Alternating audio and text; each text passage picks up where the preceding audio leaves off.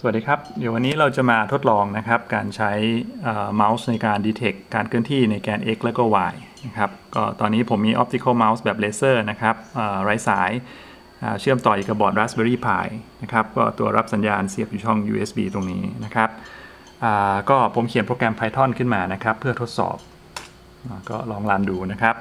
แล้วผมก็จะขยับนะครับเจ้าเมาส์ตัวนี้ไปนะครับเสร็จแล้วก็กลับระยะทางประมาณ10 นิ้วนะครับ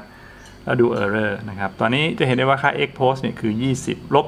20นะครับค่าในทางทฤษฎีจริงๆควรจะเป็น0นะครับเนื่องจากเมาส์ตัวนี้เนี่ยความละเอียดอยู่ที่ 1,600 จุดต่อนิ้วเพราะฉะนั้นลบ20นี่ก็คือ20จาก 1,600 นิ้วนะครับก็คือ20หาร 1,600 ก็จะได้ออกมา error เป็นนิ้วนะครับค่อนข้างน้อยทีเดียวลองอีกสักทีหนึ่งนะครับไปเสร็จแล้วก็กลับที่เดิมนะครับก็ error เป็นลบ135เพิ่มขึ้นนิดหนึ่งนะครับลองไปกลับหลายๆทีครับ2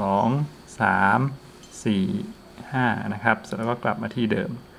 error สะสมนะครับก็อยู่ที่ลบ169นะครับก็ถ้าตีง่ายๆว่า160นะครับก็160หาร 1,600 ก็จะอยู่ที่ประมาณ1ใน10ของนิ้วก็ error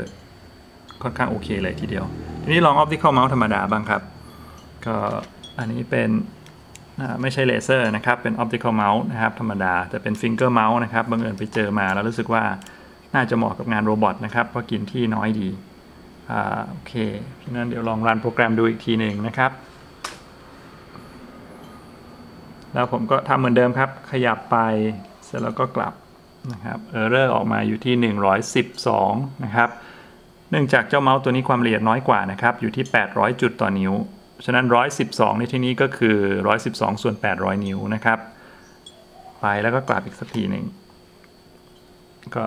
171นะครับคราวนี้ก็ error เพิ่มขึ้นหน่อยหนึ่งทีนี้ไปกลับหลายๆทีบ้างครับสัก5ครั้ง3 4 5error สะสมอยู่ที่380นะครับก็380หารด้วย800นะครับก็เกือบจะครึ่งนิ้วนะครับ errorฉะนั้นโดยสรุปแล้วนะครับการใช้ Optical Mouse นะครับในการหาค่า x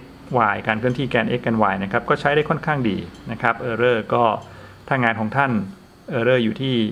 ประมาณ1นิ้วนะครับเป็นที่ยอมรับได้ก็น่าที่จะเอาไปใช้งานได้ดีแต่ว่าคิดว่า Error สะสมเนี่ยมีแน่นอนนะครับฉะนั้นงานของท่านก็จะต้องมีการจูนค่าศูนย์นะครับใหม่อยู่เสมอด้วย